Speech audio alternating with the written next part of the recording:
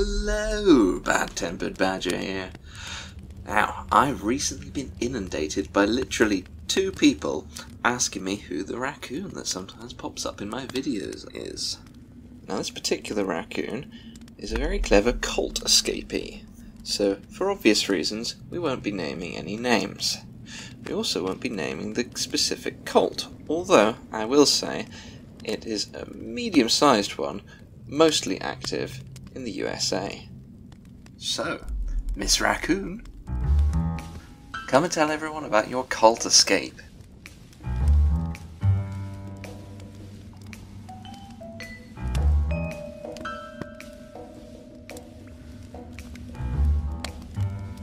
So tell me, did you grow up as part of the cult?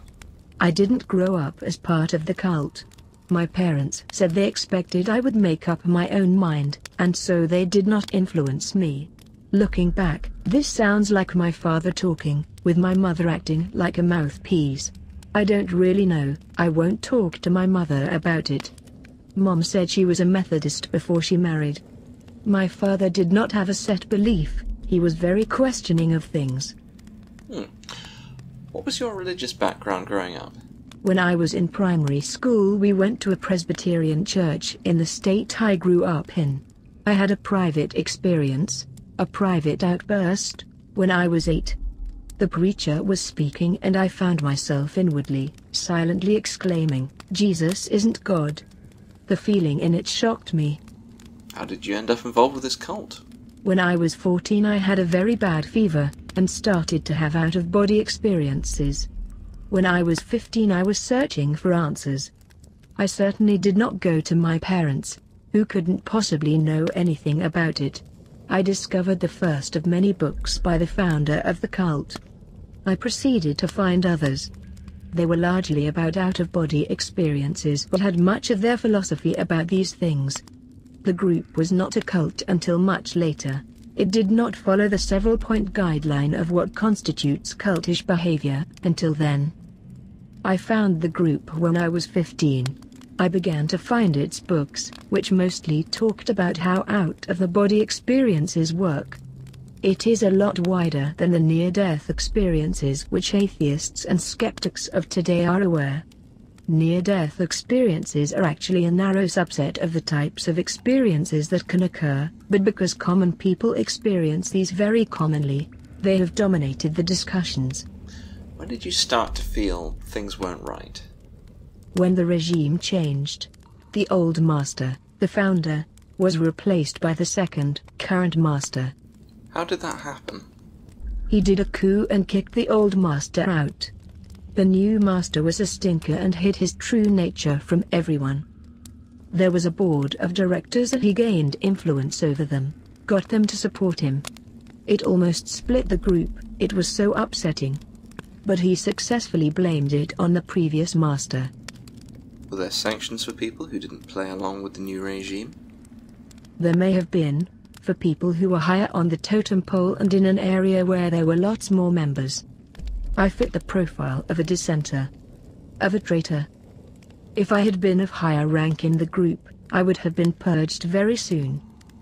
I think there were sanctions, but I didn't know many current people. I paid mostly no attention to the current master and the politics, the drama.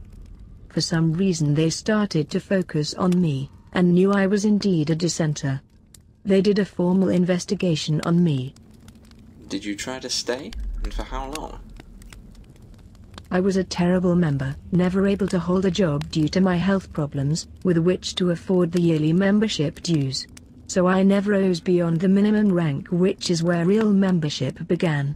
I kept my nose clean and didn't bother anyone. I didn't notice problems for people who were having other opinions than the official ones. I did not encounter such things.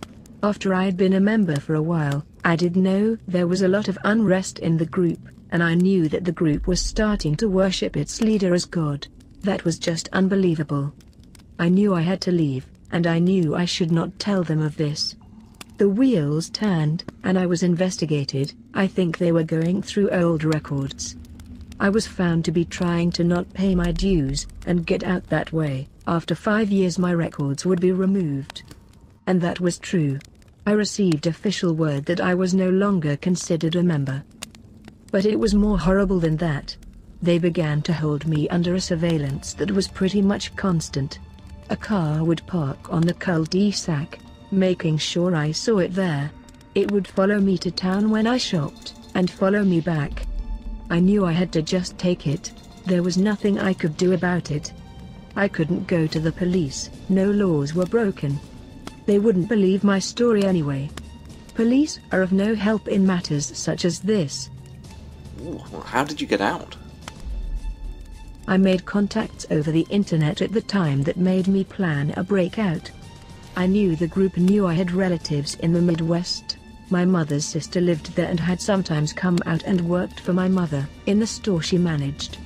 The next door woman to us was actually an informant for the local group of cult members. She reported on my mother's movements, my movements, any gossip, etc. Mom told her a lie, that I was going to my relatives to live. I left very soon, but did not go there. I went to the other side of the continent instead, where I had no known associations at all. The group thought it knew all of my associations, but it didn't. I left suddenly, buying a plane ticket for cash, and changed planes 4 times in the night. There were not many people flying on them, and I watched them to see if they might be following me. I couldn't see any sign of that. I arrived the next day, and soon went into the local homeless shelter. It was actually a very good place to hide. No one could trace my presence there. I was very worried they would look for me, and knew they would look for me in the Midwest. But I was in the East. I learned the group had members in that area, and I knew they were looking for me in some general way. Do you still believe the cult's teachings? Did I believe in their teachings? I found I still believed in the early group's teachings. Over the decades, the group had changed greatly. I was no longer following the modern teachings. They watched me carefully because they wanted to prevent me from talking to members of the group. They wanted to know who I might talk with, and stop it there. But I never talked to anyone. You still worried they might look for you? I am still somewhat paranoid that the group may not have forgotten about me. The other shoe never dropped, and so I still watch behind my back. I still watch the exits, etc. But nothing has happened since 2009. Someone brushed by me when I was downtown, and said in my ear, "We are still watching you." Thank you, Miss Raccoon, for telling that very personal story. I'm very glad you got out.